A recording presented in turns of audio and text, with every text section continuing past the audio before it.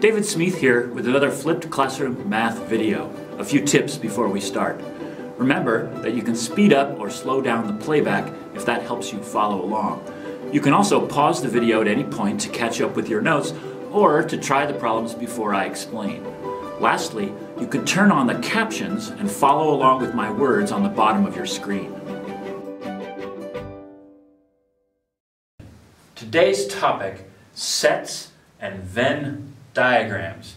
And this is a technique where we can use a visual method to show how sets relate to each other, which sets are subsets of other sets, and how sets might share elements. So let's get started.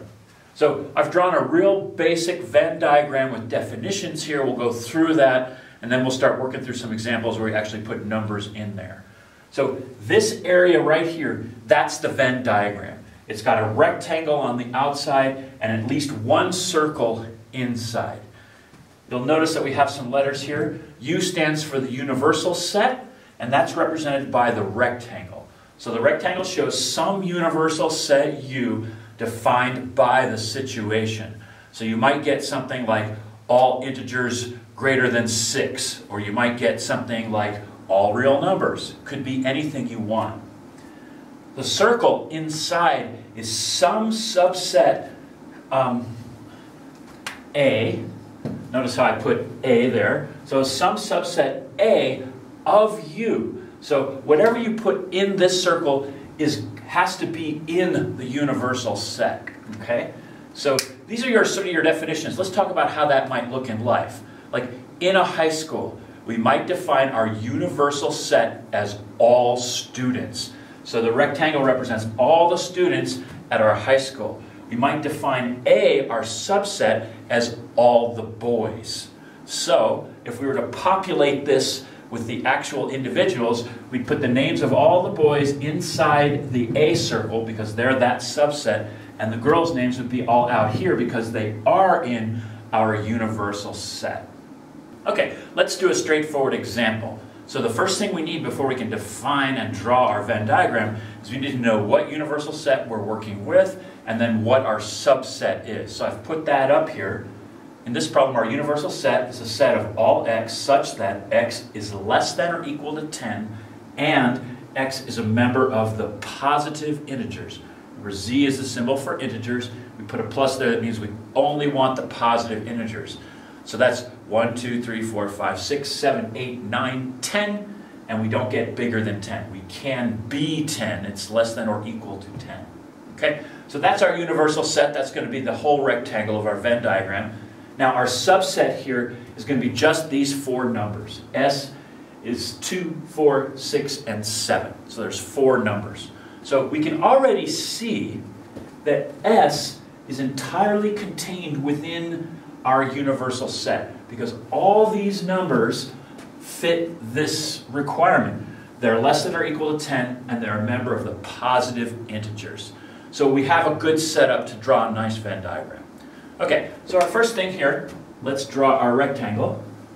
And I recommend make these big. Give yourself some room. Paper's cheap. I'm going to draw my U here.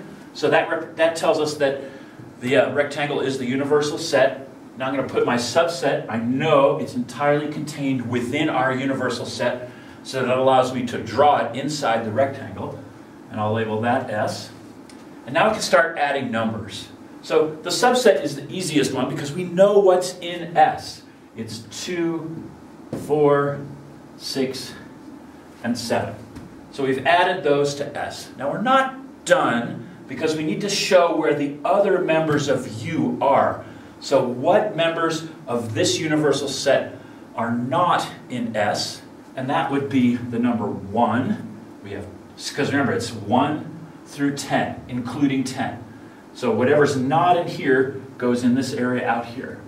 So 1, we need that. We have 2, we need 3, we have 4, we need 5, 6, 7, 8, 9, 10, and that's it. So this is a correct Venn diagram for this situation where our universal set is described as so. Here's our subset. We've put the subset inside wholly contained inside the universal set, and then we throw in the remaining members of the universal set that are not in the subset. Okay, so let's take a look at our 4 main sets that we've been dealing with in this chapter and throw them onto a Venn diagram that shows where each lie. And the interesting thing to know is that our real number set contains all 3 of these. So in a way, each of these sets is more restrictively defined, so it's a subset of another more easily defined set. So in this case, R, real numbers, is the most broadly defined set of all 4 of these, so R will be our universal set. So I'm going to put R out there. So that tells us that the whole rectangle is real numbers. Now the next one is Q. These are numbers that can be expressed as a fraction. Okay, so fractions or decimals go in here. These are not decimals that never repeat, like irrational numbers like pi and things like that. But these are the rational numbers. So what we can do, make a big old circle here and put Q there. So Q is wholly contained inside R, or the rational numbers are completely contained within the real numbers. Okay? Remember, real numbers are numbers that can be shown on the number line. Okay, so Q is rational numbers. Now the next least restrictive set would be our integers. And they will go inside rational numbers. And that's the Z. And so some numbers are rational, but they're not integers. Like 1/2, that's a rational number. It's being expressed as a fraction, but it's not an integer. So that would go right in there. And then our most restrictive set is the natural numbers. That's like the counting numbers 0, 1, 2, 3, going all the way in the positive direction. So that's the last circle inside, and that's N. Okay?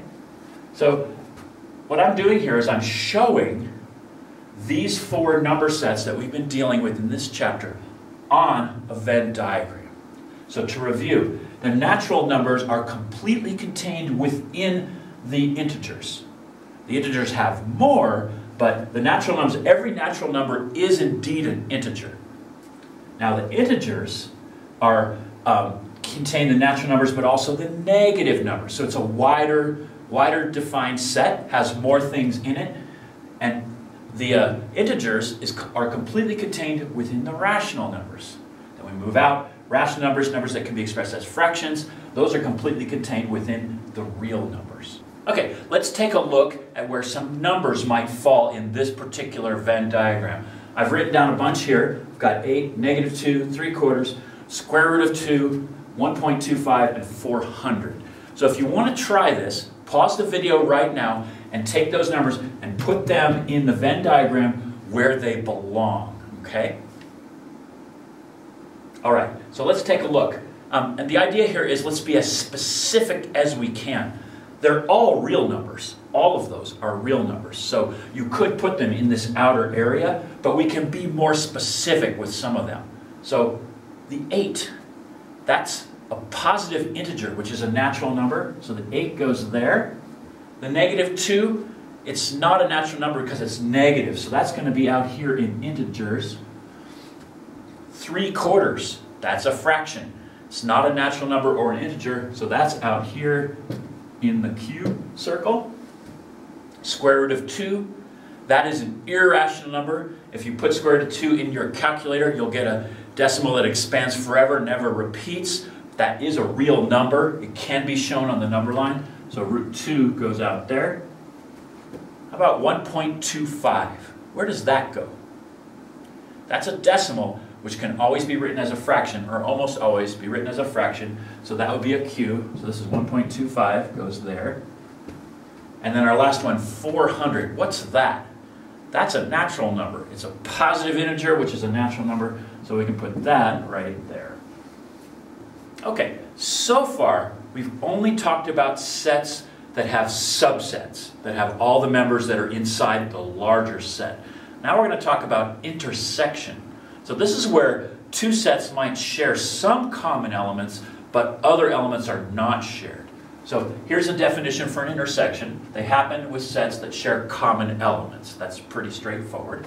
And so let's do an example. We're going to use this universal set of all x such that x is greater than or equal to 0, but less than or equal to 12, and x is an element of the integers. Okay? So pretty much 0, 1, 2, 3, all the way up to 12. That's what our universal set is. Now I've defined two sets for you, A and B. These are both subsets of U, and you can see that they don't have any numbers that are not integers between 0 and 12. That's A and B contain all of those integers. So they're a subset of the universal set. That tells us that we can draw a Venn diagram.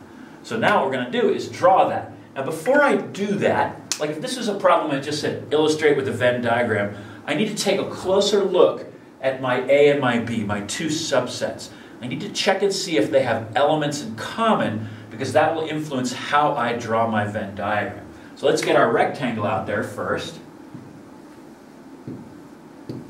And mark that as U.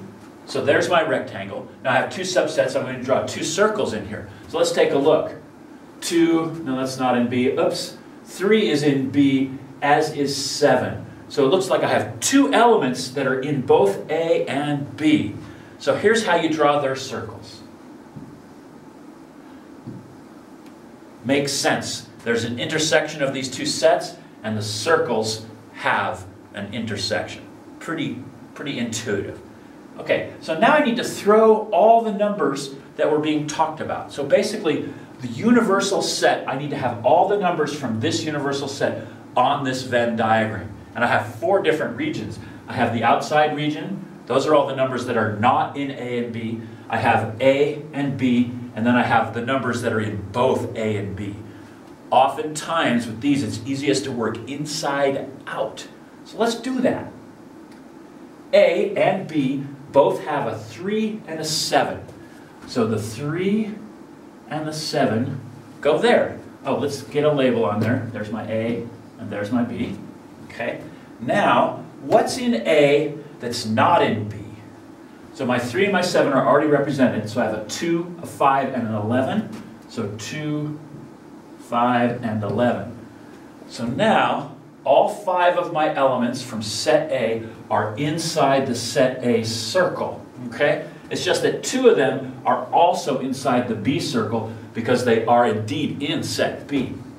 Okay, let's get B's remaining elements into the circle that's not part of the intersection. So I have a 1, that's not represented yet. Then the 3, that's there. I have a 6. The 7 is inside, and I have an 8. Okay? So now I have the 5 elements of B are fully contained in the B circle with the 2 elements that are also in A in the intersection zone. Okay? So this is the idea of an intersection, and we show it graphically on a Venn diagram in a pretty clear way. Now, do you think we're done? If you said no, you're right. We still have some more elements of the universal set that we have not put on our Venn diagram. Namely, all the integers between 0 and 12 that are not in A or B. So let's take a look. Do we have 0 represented in A or B? We do not. So let's put 0 on there somewhere. 1, we got our 1, we got our 2, we got our 3. There's no 4 in A or B, so 4 has to be outside. 5 we've got, 6 we've got, 7 we have, 8 we have, but we don't have 9 and 10. So here's 9, here's 10, and anything else. Do we need any more? Yeah, we need 12. X can be equal to 12, so let's throw that on there. Now that you've finished, take a moment to write down any questions so you can bring them to our next class and get some help. You can also watch the video again to improve your understanding. If you enjoyed the video, please click the like button down below, and if you'd like to help me grow my YouTube channel, please click subscribe.